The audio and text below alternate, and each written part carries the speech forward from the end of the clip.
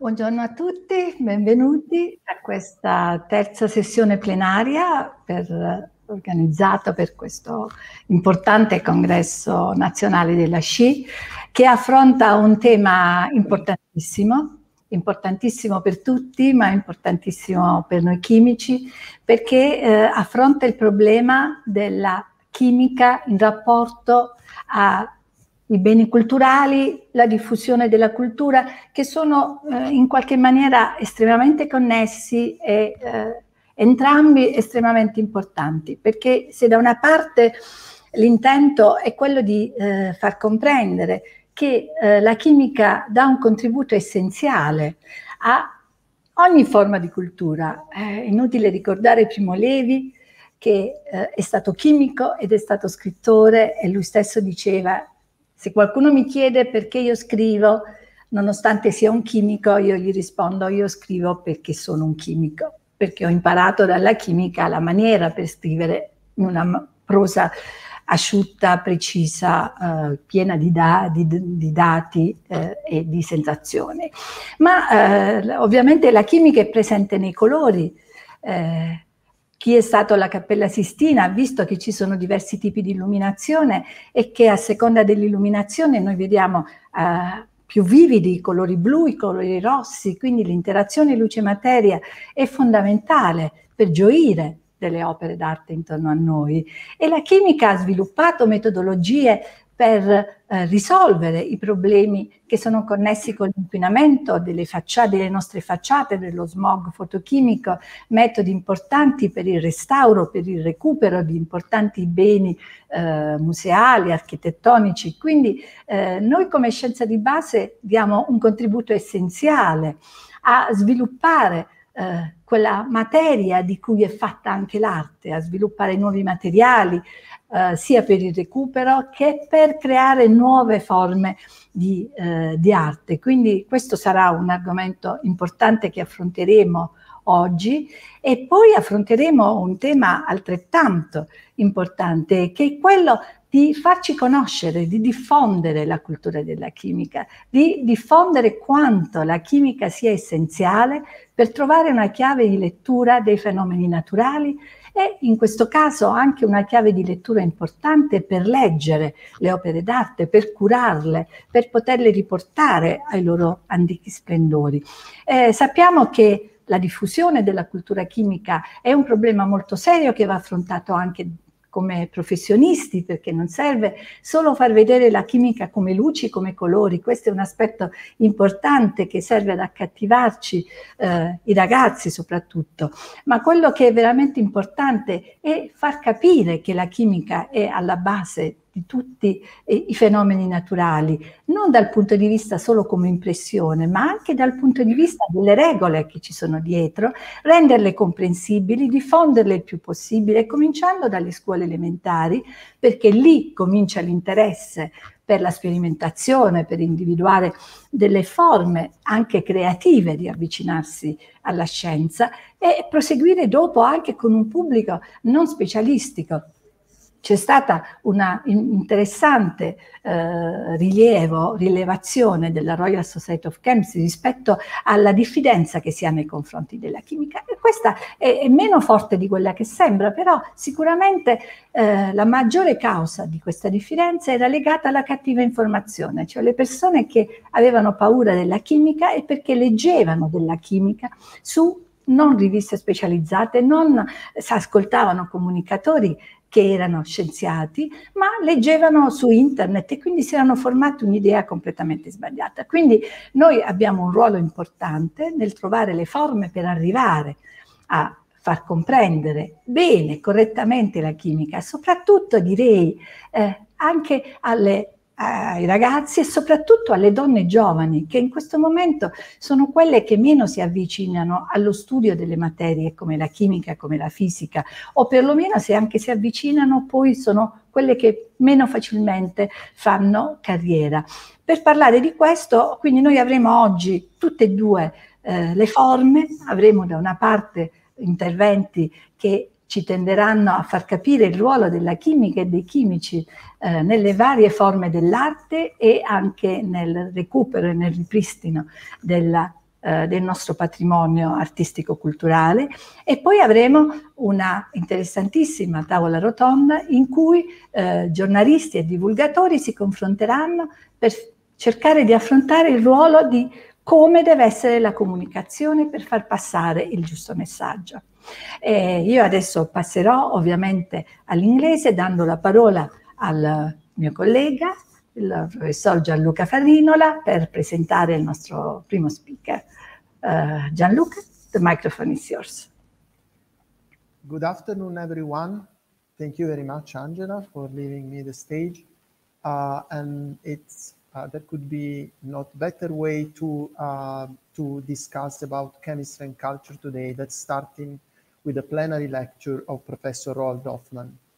I have the honor to introduce this lecture, or I should better say, using his word, to introduce all of you, all of us, to the Roald Hoffmann's land between chemistry, poetry, and philosophy. The entire scientific life and intellectual adventure of Professor Roald Hoffmann is in fact a space where the border between chemistry and science more in general, art and culture vanishes, leaving room to the pure genius speculating on the deeper significance of human investigation on nature and universe through art and science, and on its responsibility and value for the progress of mankind. Professor Roald Hoffmann was born in Poland. After having survived the Second World War, he got to the US in 1949, where he studied chemistry at the Columbia and Harvard universities. Since 1965, he's at Cornell University as Frank Prost Professor of Humane Letters, now Emeritus.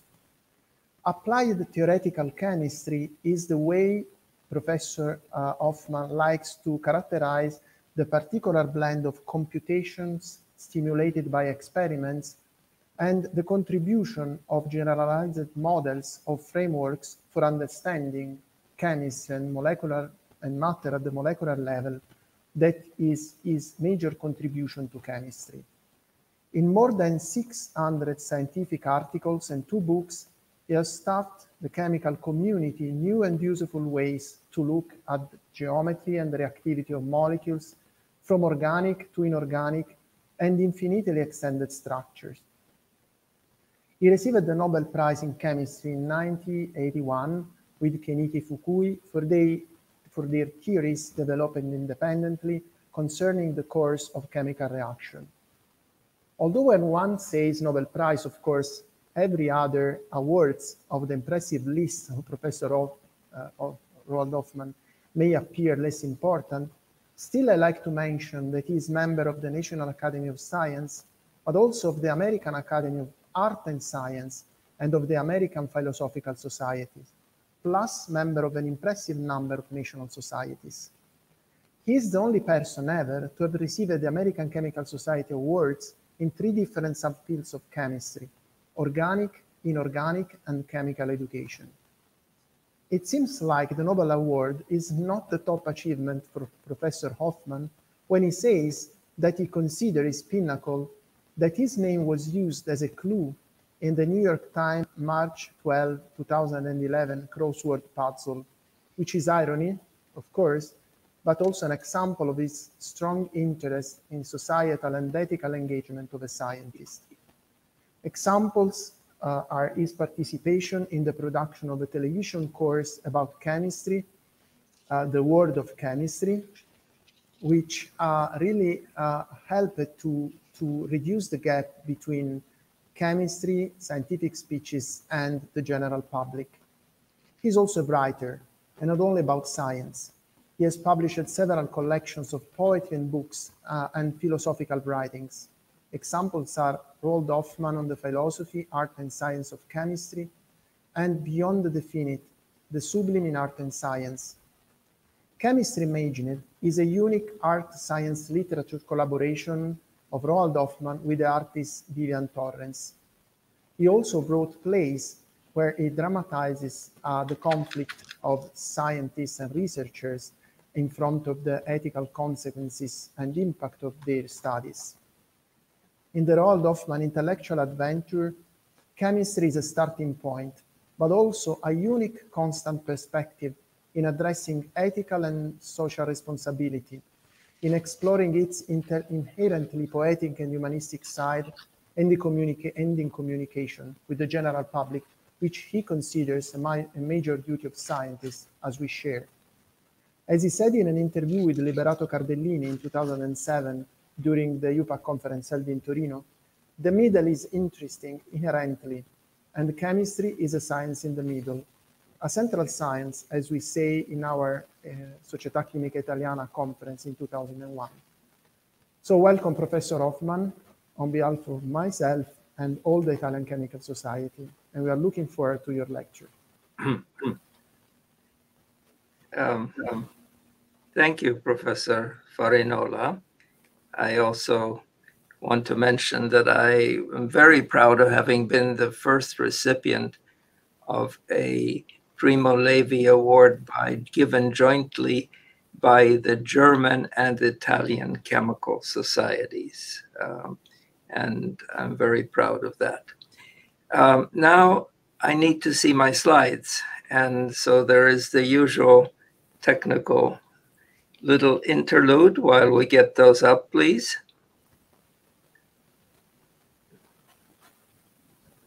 Let's see. Do I need to share the screen? Yes, please.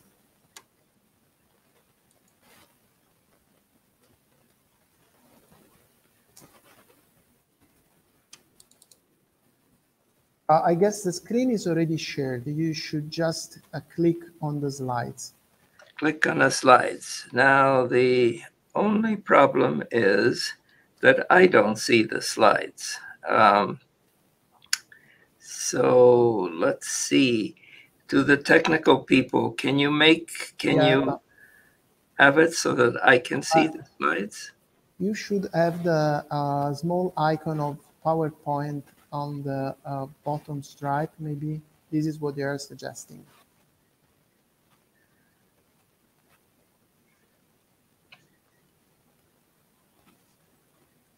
Yes, I can advance it. Okay, now if you put me back to the meeting, will I be able to see this? If you... Yes, you are on live and everyone can see your presentation now. Okay. So tell them that we can start. Let them announce that when the start begins. Good. So we are already online, and Professor Hoffmann, we are ready to listen to your lecture. Yes. We can see it. Thank you for the introduction. I'm sorry about the technical problems. I want to tell you a little bit about protochemistries. And then there is a little bit of an addendum. The protochemistries is a word I invented. It's not a misspelling of photochemistry. It's a word for chemistry before there were professional chemists. And so I want to talk about that. So these are transformations of matter which were accomplished sometimes in prehistoric times, sometimes fairly recently. For human beings appear to have been fated, for good and for bad, to transform matter in some way. We will not take only what nature gives us. We are tool makers, and in the process of various professions and crafts and skills, and here you see a list of winning medals from their ores, a very basic one, of cooking, of making medications to heal ourselves, ceramic, dyes, cosmetics, jewelry, pigments especially, but also tanning leather and the use of soap, creating objects of veneration. People have, in one way or another, learned how to transform matter. And in that went in, first of all, curiosity and the desire to do so. And second, a patience in order to perfect the methods, which were not perfect, and other things that you'll see. I want to tell you about this. And the easiest thing is to give you an example. Here's one. So this is from Andean metallurgy. From the Andean word here, I use with all apologies to a great citizen of Genoa, rather than the term pre-Columbian, which in some ways does not recognize the skills of these peoples. We know usually the Inca, who ruled for all of 100 years, but before the Inca, there were a number of cultures called Moche, Wari, and Chimo in this region extending from Colombia south into Chile. And they perfected a number of the crafts and incredible skills in certain artistic and craft objects. Ceramics, here you see some examples of their ceramics, representational, expressive, even humorous, abstract or images of people. They were able to do that. The textile crafts were absolutely remarkable. And here we are lucky that the climate of the region preserved many of these textiles for us. Again, abstraction and representation and incredible skill in manipulating the dyes and the textiles involved. But it is especially in metallurgy that their skill was demonstrated. Here are some objects from Lima, and the particular strength was in objects made from copper, silver, and gold, and of alloys of these. And these they perfected. And the story I'm about to tell you, that a metallurgist, archaeologist, Heather Leichtman, whose picture I showed, demonstrated, is a remarkable thing. It's a very specific story. There's this little idol just a few centimeters high, and on the outside it's golden, gilded. But if you look in the backside of it, there is corroded copper. So Leichtman took a sample, which you see at right, and I don't have a scale on it, but you'll have to believe me that that thin layer on top, which is gold on copper, that thin layer is 2 to 3 microns thick, looking for all the world like it had been electroplated. This dates from the Moche culture and from about 800 of our era. And there were no batteries there. And so how did they get it on? Well, part of it is pretty easy and involves some basic chemistry.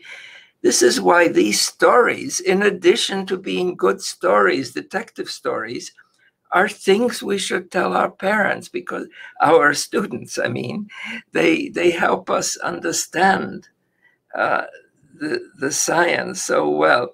I mean, here are the standard electropotentials, and you can see from where gold 3 going to gold is, that almost anything in the world will reduce gold 3 to gold metal. And very few things will attack gold metal. Only F2 and ozone and hydrogen peroxide, those are not normal chemicals in nature. And so gold remains gold and does not corrode, in contrast to iron, copper, and everything else. So when a tomb is excavated archaeologically, the objects made of bronze and copper are corroded. The objects from wood are gone, but the gold gleams like it is on the day it was put into that tomb. And so the problem was not having the gold, which they had, not in abundance, but they had it in those Andean cultures. The problem is getting the gold into solution, because once you have it in solution, if you dip some copper in it, like that idol, the gold would plate out in a thin layer. The thin layer would not be stable in a solid state way and would need to be annealed. But that is what they learned to do. they had the temperatures enough, Leichtman has demonstrated, high enough in order to anneal that gold layer into place. The problem was, how did they get gold into solution? So in medieval times, the alchemists invented aqua regia, a mixture of the strong mineral acids, hydrochloric and nitric acid, and this indeed dissolves gold, forming the soluble tetrachloroaurate ion, golden oxidation state 3. And so how to get the golden solution, because after that you could plate it out. Well, what Leichtman did was to reconstruct the chemistry that the Andean metal workers did. And it involved a formation of a solution that duplicated, to use modern language, the ionic atmosphere of an aqua regia solution, which contains chloride, nitrate, and strong acid. That's the essence of aqua regia. And they had Chile saltpeter, which is potassium or sodium nitrate. Everyone had salt, sodium chloride. The key ingredient, which she found, was that they had sources of alum, which is a potassium aluminum sulfate, and strongly acidic. Those of you of a certain age will remember we used to carry around little things called styptic pencils, which were used to when we cut ourselves in shaving. And those are made out of alum. They produce a strong acid. This mixture so what does it have? In addition to the chloride and nitrate, it has also sulfate and the potassium ion. And all these things are innocent bystanders in this. But essentially, this mixture reproduces what aqua regia does. It dissolves metallic gold, which was obtained by these people from panning for gold, the same methods that were used, primitive methods. They didn't have, only later was mercury developed as an amalgamation process for extracting gold, and cyanide still later. At left below, you see the little micrograph of a sample from that idol. At right, you see Leichtman's recreation of a similar surface of copper dipped in gold. First of all, the gold dissolved according to this mixture of nitrate, of potassium nitrate, sodium chloride, and alum, and then the copper dipped into that, the gold plating out, the gold annealed to get this. It's a complete recreation. This is not absolute proof that that is what was used, but it's pretty good as things go. The Andean cultures had immense control over metallurgy. Here is something they did which was so clever. This immense golden mask. This mask here is 74 centimeters across. That's an incredible amount of gold. That gold was initially started out as an alloy, which they knew, which was gold, silver, and copper. Pretty expensive by itself. Tumbaga.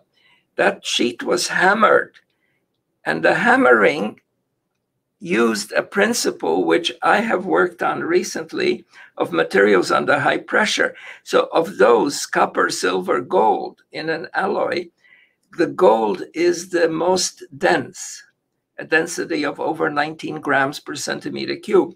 If you hammer a sheet of that alloy, the gold segregates out to the place under the hammer, and you get an aggregation of gold to that surface that is being hammered.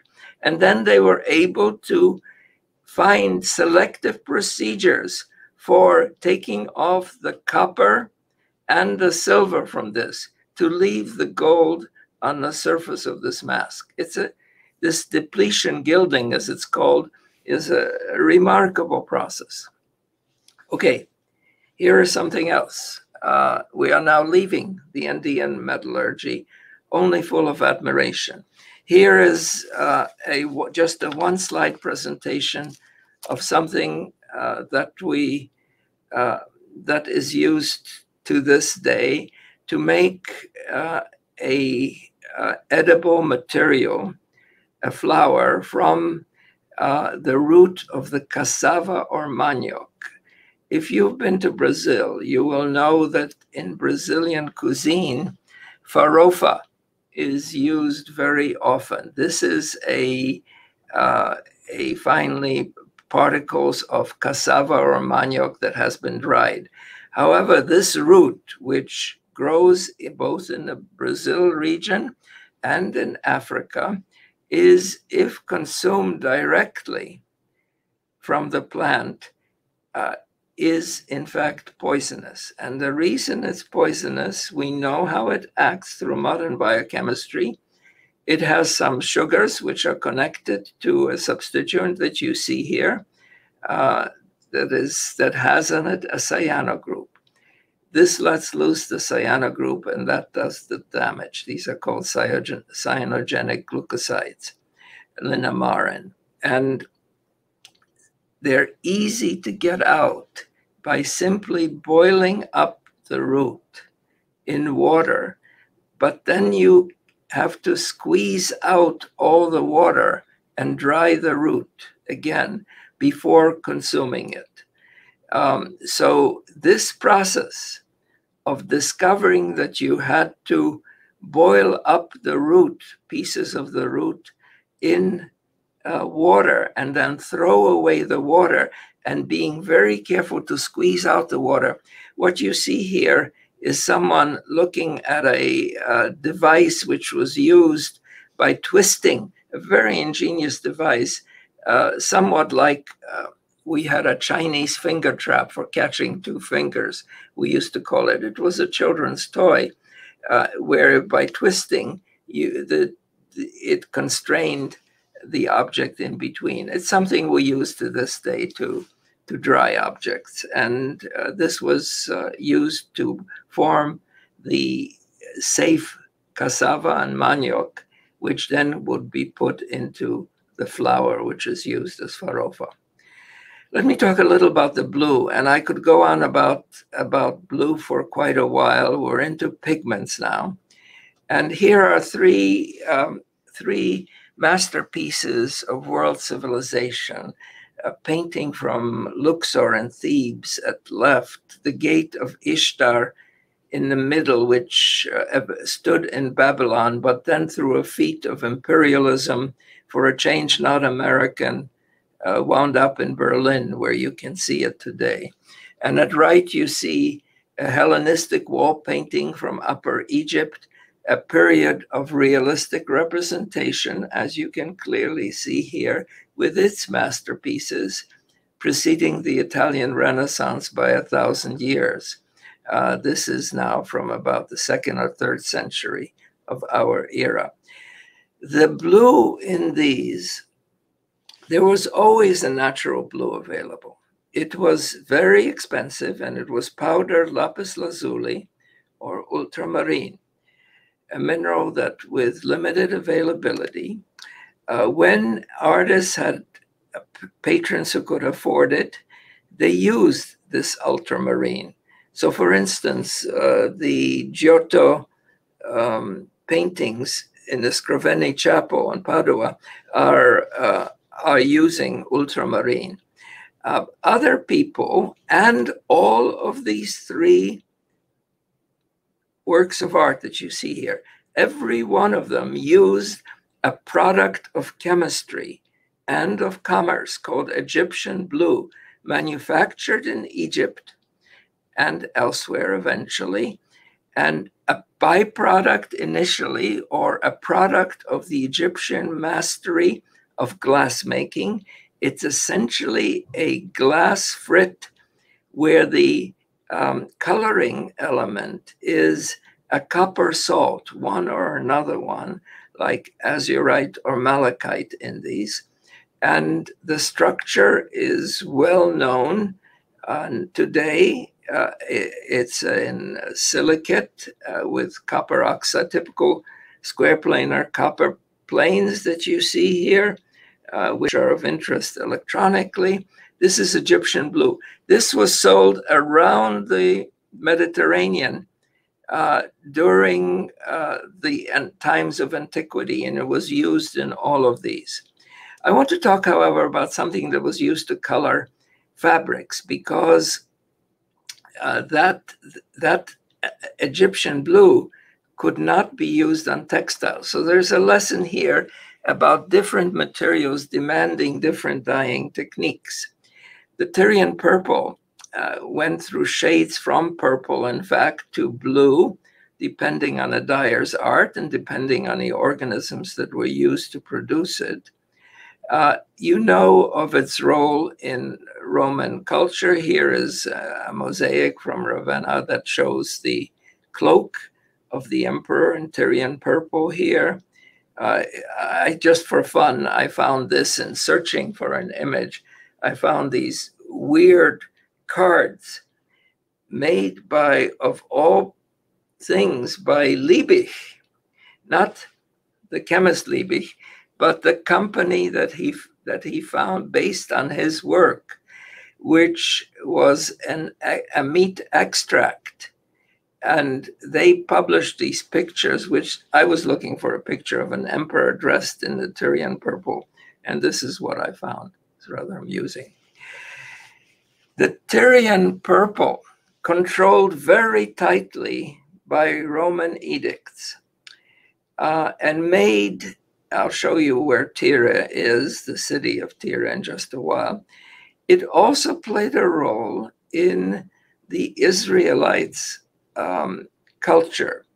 A pigment, a ritual blue, appears in one part of the book of Numbers, and it says, "The Lord said to Moses, speak to the Israelite people, instruct them to make for themselves fringes on the corners of their garments throughout the ages. Let them attach a cord of blue to the corner." So the corners here of these fringes are in an undergarment, which observant religious Jews might wear, and which you've seen little boys running around with those fringes hanging out.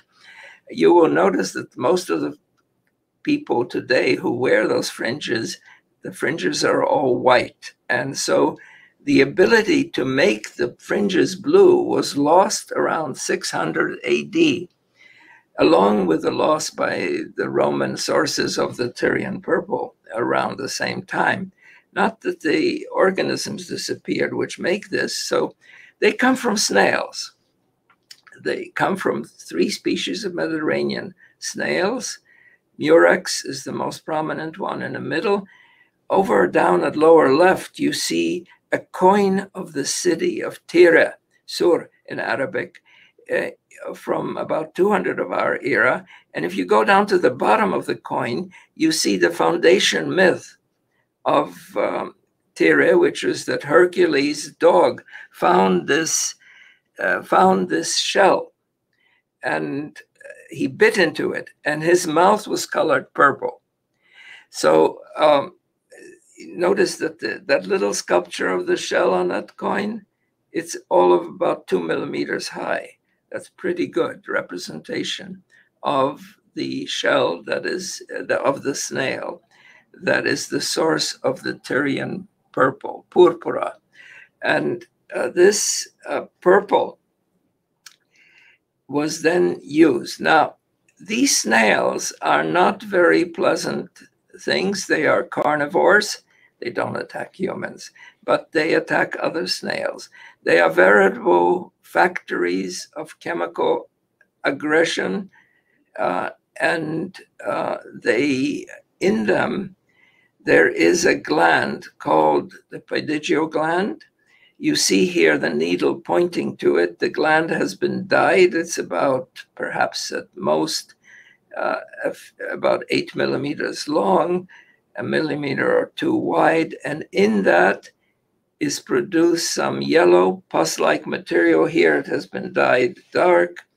And if you break the shell, and you have to break the shell and kill the snail in order to extract this material, if you squeeze out some of that material, under the action of sunlight and air, it turns into a blue, a vivid blue, which stains your fingers and your hand, if you put it, for about a day or two.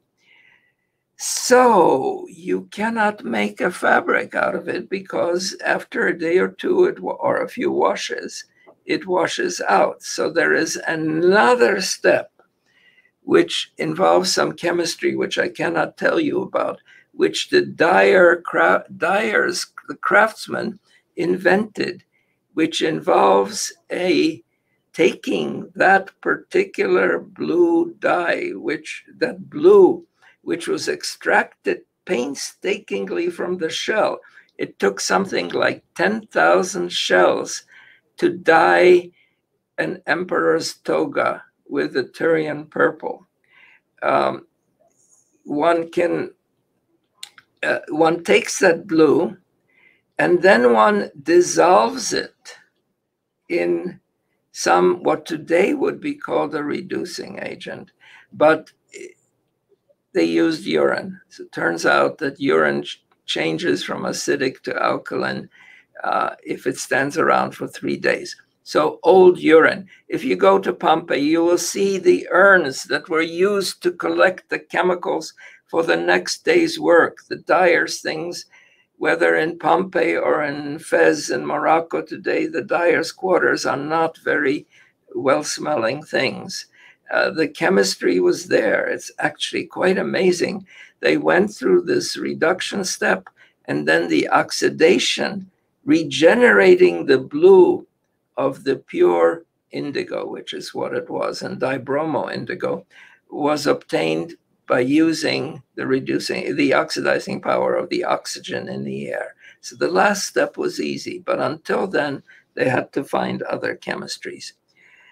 These shells, the production of these was around the Mediterranean. There's a wonderful book, which I recommend to you, by Dominique Cardon, which has a story of both the nature and the biology, but also of the chemistry of a variety of dyes. And here the dark dots show places where there was production of the Tyrian purple or the techelet, which was used by the Hebrews, and where Tyre is along the coast of present Lebanon. Where there were this production, there were immense shell dumps. There was a pollution problem. I have stood in those shell dumps in an unusual place, which is in the south of Tunisia. It's one of those dots in this picture over here. That's the island of Jerba. And there are these shell dumps there from the production of the purple. These shells occur around the world, and there were independent rediscoveries of this process of making the blue in the China-Japan region and in South America. And in fact, the blue in these cloths is in part in some of it is from the snail source.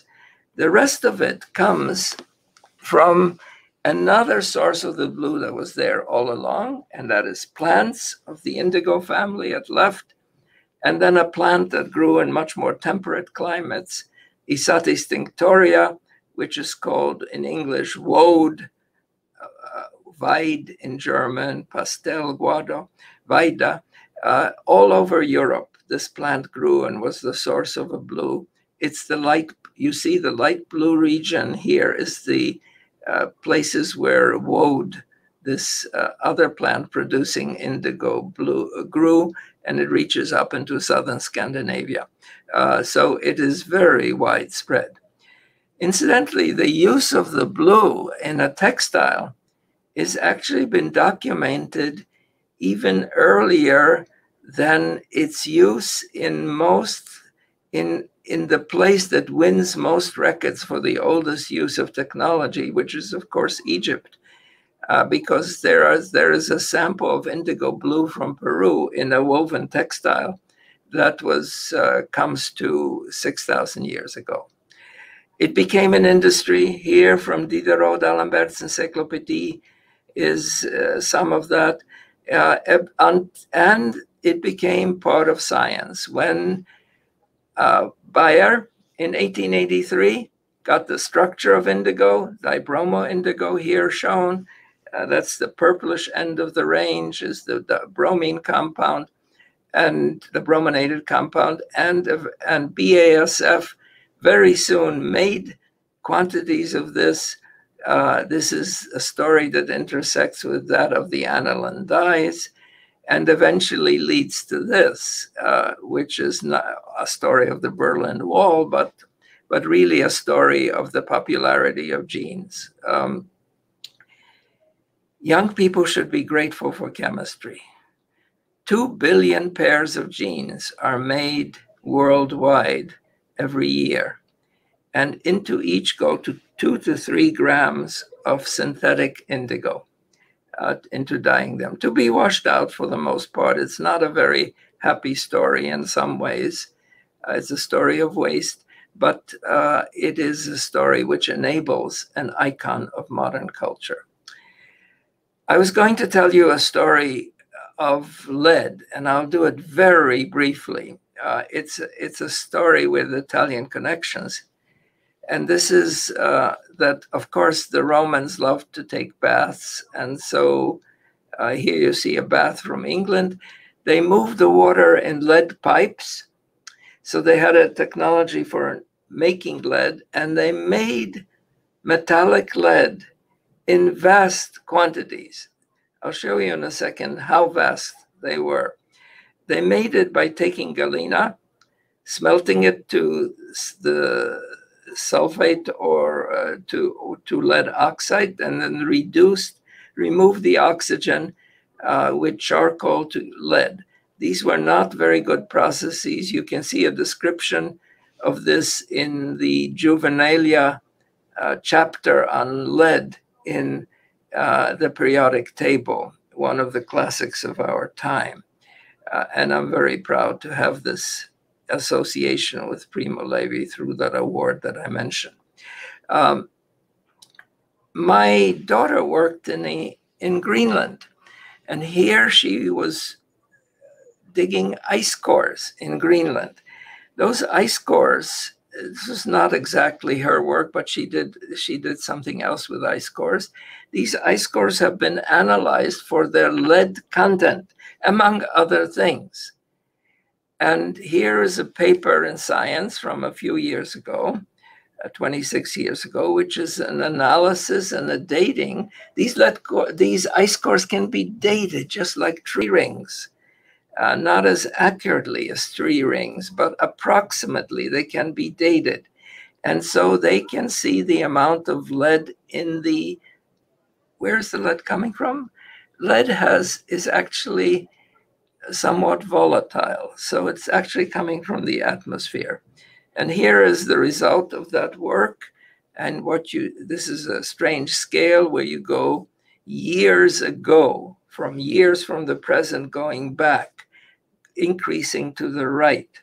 And you see the points that they have. I want you to see the vertical axis, which is picograms per gram of ice. That's incredible analytical chemistry that's being done here. And here is a reproduced scale of world lead production, which comes from these studies, an estimate. But what you see here is not until 1750, and that is the beginning approximately of the Industrial Revolution, does the amount of lead in the atmosphere that landed in Greenland but originated probably in Europe. We can't blame China for this. It originated in Europe, and it probably originated from Roman lead production. It was not until the beginning of the Industrial Revolution that the amount of lead in the ice exceeded that produced at the height of the Roman production of lead, which was around around the birth of Christ here, and so that you see the incredible power of chemistry, both to make that lead, even though it was dirty chemistry, but also the detective stories to determine it. So these are protochemistries, and I could tell you much more. I have slowly been assembling materials on these protochemistries. They are incredible stories. I have assembled them for teaching purposes when I taught, but I have collected them also just for myself. But what is the moral of these stories? So I think there is a strong moral. One is that aside from there being interesting stories, these stories stress the essential importance of experiment. And this is a theoretician talking to you. They underline that you have to try things. And they did, those people. And they stress also the importance of the underlying economics that governs much human activity. That pigment was sold in ancient times to make the blue. These stories render homage to the past, to the ingenuity of human beings. You don't have to be trained at a university to be ingenious, to know how to do something. They connect our world, I think. The world then, the world now, the world of working people and of scientists. I think these stories normalize science in a sense. The people who did this did not think they were scientists. They did, but yet they transformed matter. And as I've said before, and what is behind my invitation here and this session is they put the chemistry in the context of world culture. There is chemistry in culture. There must be culture in chemistry. It's interesting to explore that.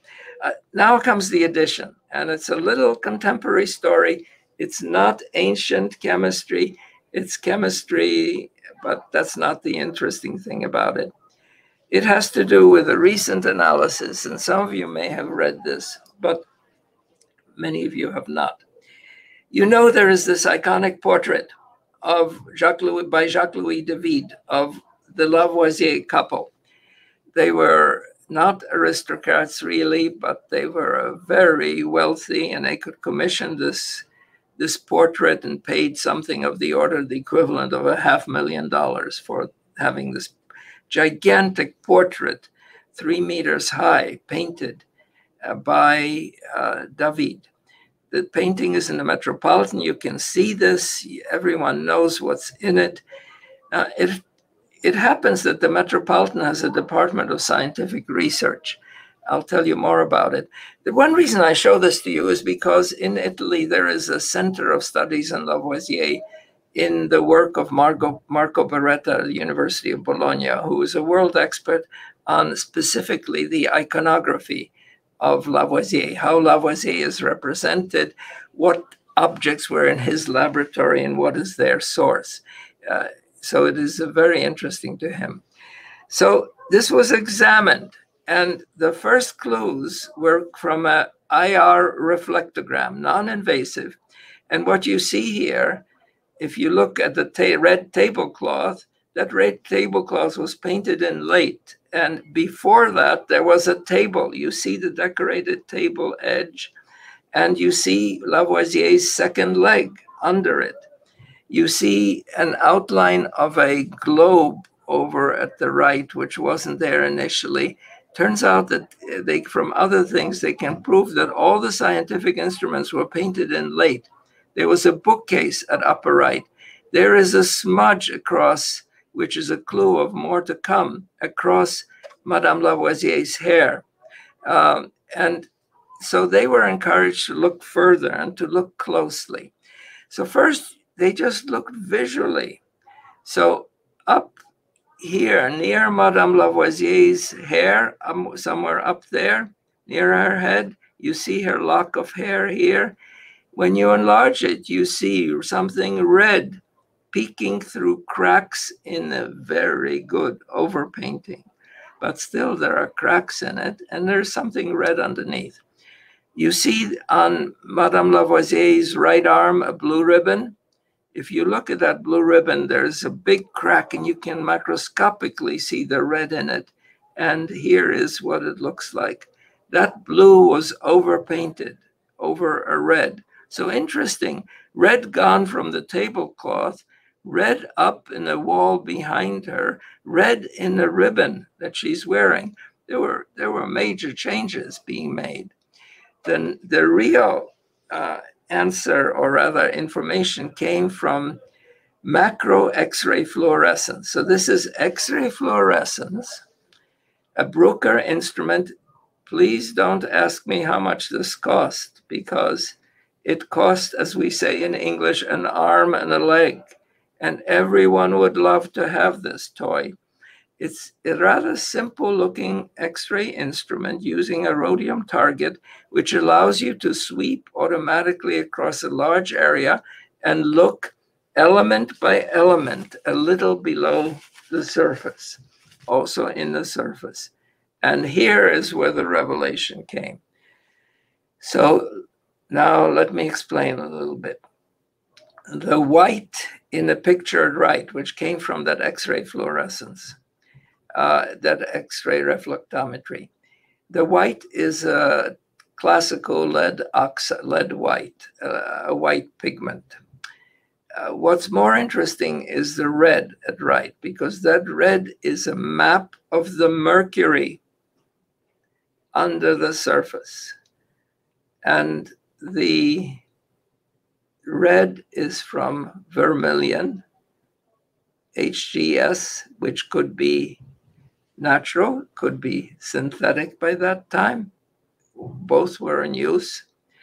And there is, you see here, a remarkable hat painted on Madame Lavoisier's head, and then overpainted for the final drawing. You see here the globe very clearly. And also there is evidence, which I don't have time to go through, for that the scientific instruments were painted afterwards here. There's also other element maps which reveal other pigments, but clearly there was a fashionable hat. Now, women's fashions were a big item for the rich people in France at the time. And the fashions changed very rapidly, and they were published in magazines, not very different from the magazines that you get in the mail, which are essentially catalogs for sales and such. Here, for instance, from a monthly of new modes in France is a lady with a hat. And this is from 1787, a year before the Lavoisier portrait was finished. And you see that hat looks awfully similar to what Madame Lavoisier is wearing. The feathers are different, but the hat overall is very similar. This is not science here. This is good artistic curation. At right is a drawing, a recreation of what we have learned from these, what the people at the Metropolitan have learned from this painting, which was finished in December 1788. Now I want you to put the time with political events in context. The monarchy was under fire already. The storming of the Bastille was just 7 months ahead. The violent beginning of the French Revolution, but changes were already in the air when the estates refused what the people wanted.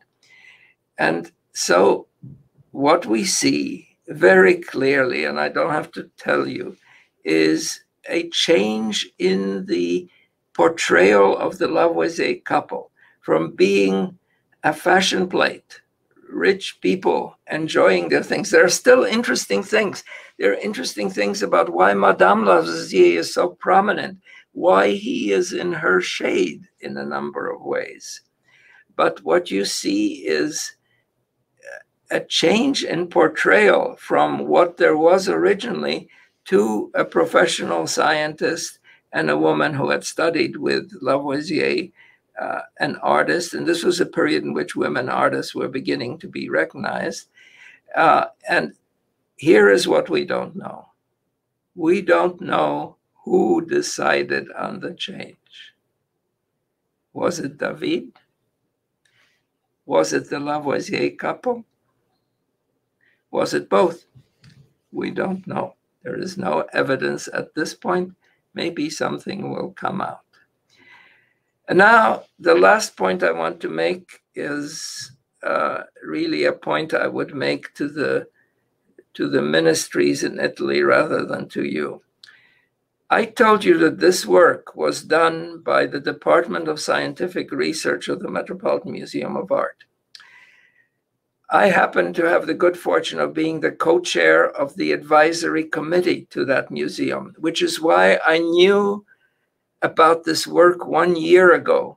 And I was sitting on pins and needles, as they say, to be able to tell people about it. But I couldn't until it was published, which was last month. The laboratory is headed by Marco Leona, who was educated at, I think, in Pavia, and then has gone on to a productive career in art, science, conservation, and science connected to art. And here you see the staff. If you run down this list, you will see a large number of Italian names. Okay? The point I would make to your ministries is, why do these people have to work in New York? Or why aren't they in Italy? Oh, congratulations for training these people. No doubt in the audience are some of the people who have trained these very good scientists. But there is something to think about. And with that, I finish, and I hope I have shown you some good stories. Thank you very much. Thank you very much, Professor Hoffmann, for this wonderful lecture. Thanks a lot for making it so interesting. We all enjoyed it. Thanks a lot for making us think that we are tool makers and that chemistry was in mankind well before chemists were born. We just now have tool for tool makers, helping to increase understanding and taking responsibility. And thanks a lot for your last topic, pointing out a very interesting story, which is the one of Madame Lavoisier, and another very interesting story, which is why Italians are so good in training people and also so good in letting them go outside Italy. This is a big challenge for all of us as professors, but also as Italian Chemical Society, because we produce chemists, of course, and we train chemists, and we are engaged in defending the chemical culture in Italy. Thanks a lot, Professor Hoffmann, on behalf of all the Italian Chemical Society for being with us today. Thank you.